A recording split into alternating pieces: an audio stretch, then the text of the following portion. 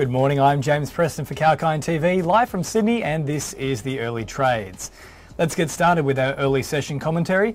The S&P ASX 200 is down just 5.9 points today. The bottom performing stocks in this index are G.U.D, which is down 9.06%, and JANUS Henderson Group, which is down by 3.84%. The index has lost 2.02% for the last 5 days, but has gained 10.07% in the year to date. The S&P ASX 200 has fallen for 3 straight months and may retest Monday's lows if today's sell-off gains traction. Dip buyers entered when the benchmark dropped below 7,200 points 2 days ago. The tech, energy, real estate and utility sectors are all falling. The only 2 sectors in the black are healthcare and materials. Among the miners, BHP, Fortescue and Rio Tinto are all trading higher though. In the healthcare sector, CSL is up by 1%, with Sonic Healthcare adding 0.7%. Santos is down 1.2% in the energy space after oil prices slumped to 3-month lows, and with lending giant Afterpay also seeing a loss, down 1.4% to 107 Aussie dollars and 33 cents. All 11 US sectors lost at least 0.09%. The 2 sectors with the biggest market weighting here, materials, shed 2.48% and financials, which shed 2.41%. A dive in rates helped cushion growth stocks. The tech sector was the pick of a rotten bunch with a loss of 0.96%, and the New York Stock Exchange ARK Gold Bugs Index finished little changed, down by 0.03%. Coming back now to the ASX though, and trading volumes hit a 2.5-month high yesterday during the end of the month rebalance, but are likely to dwindle in the run down to Christmas. The prospects for a Santa rally appear to depend very much on an improved news flow. The September quarter GDP report is today's domestic wildcard, and economists anticipate the economy contracted 2.7% under the effects of prolonged lockdowns in New South Wales, Victoria and also the ACT. Given the volatility of lockdown-affected data, a surprise in either direction is highly possible. In terms of IPOs, Cosmos Exploration is listing as of about 2 minutes ago at 12 p.m.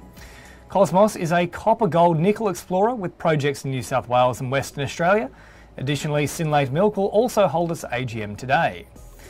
And the dollar was dragged a little bit lower as part of a general retreat from risk. The Aussie dollar was down 0.22% at 71.29 US cents. Time now for a very quick break on the early trades. Back with more in just a moment on Kalkine TV.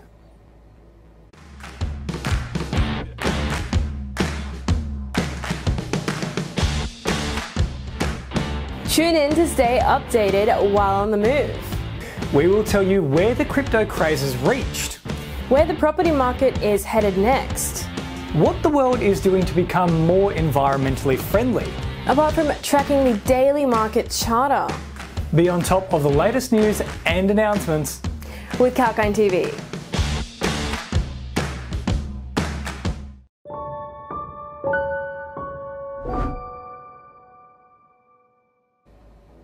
Thanks for joining us on Kalkine TV. James Preston with you for the early trades. Let's now turn our attention to some ASX listed companies that are in the news today. ANZ Bank has announced that it's set to face a class action from law firm Fee Finney McDonald, covering certain credit card holders over the period from July 2010 to January 2019. The bank said the class action alleges ANZ's credit card contracts contravene the Australian Securities and Investments Commission Act. ANZ shares are down by 0.2% to $26.65 in early trade. Metal detector and wireless communications business Codan has announced plans to acquire the UK-based company Broadcast Wireless Systems for an upfront payment of $3.7 million and up to another $4.8 million if earn-out targets are met.